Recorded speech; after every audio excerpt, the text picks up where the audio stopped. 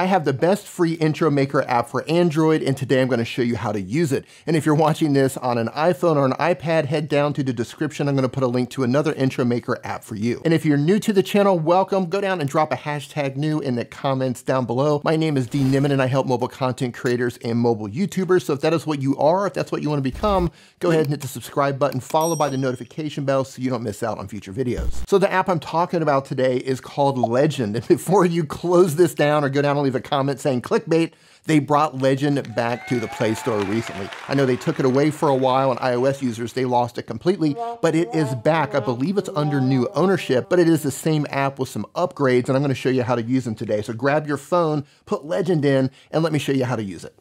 When you open up the Legend app, it's going to display text right in the center of the app. Now, this is the text that shows on my end, but this might not be the text that you see, but this is the text that you're going to edit. So tap on that and you can write whatever you want. I'm going to write my name on this, Nimmin. And it's gonna look like this. Now down at the bottom, you're gonna see the check mark. Simply tap on the check mark and you're gonna see more options show up down here at the bottom. What I'm gonna focus on right now is the play button in the center. But if you wanna take a picture and use that as a background, you can simply tap on the photo icon and use your favorite photo app to add a picture, or you can add a file from your phone. So if you wanted a background, maybe some bokeh or something like that, you can go into your gallery and you can add a background and then build a text on top of it. Whichever one of those you choose, or if you just want to do text only, either way, you're going to end up right back here. So we're going to tap on the play button right here in the center. And what you're going to notice is 3 rows of options. The first row is going to show how the text is going to be displayed and the animation involved. And you can continue to scroll to the right and see all the different options here. And the second row is the color choices that you have. So you can go through and you can tap on those and you can see it's going to change the color choices.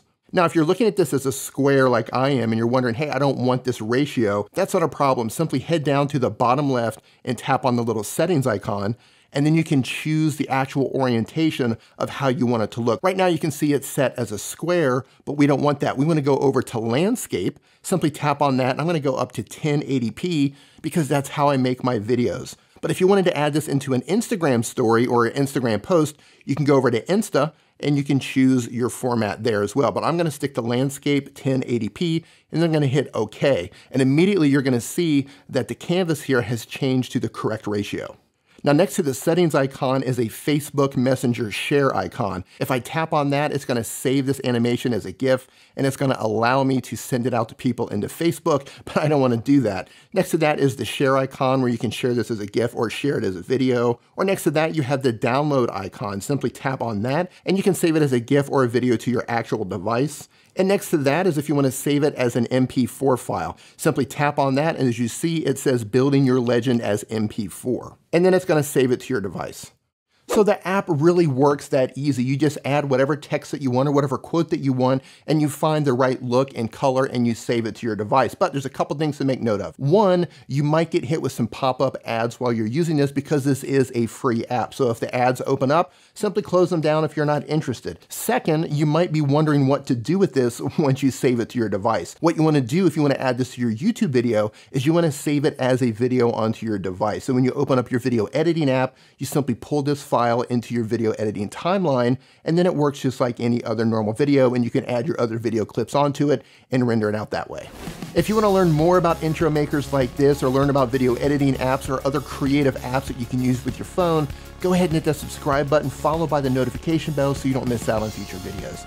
Thank you so much for watching. I do appreciate it, and I'll see you in the next video.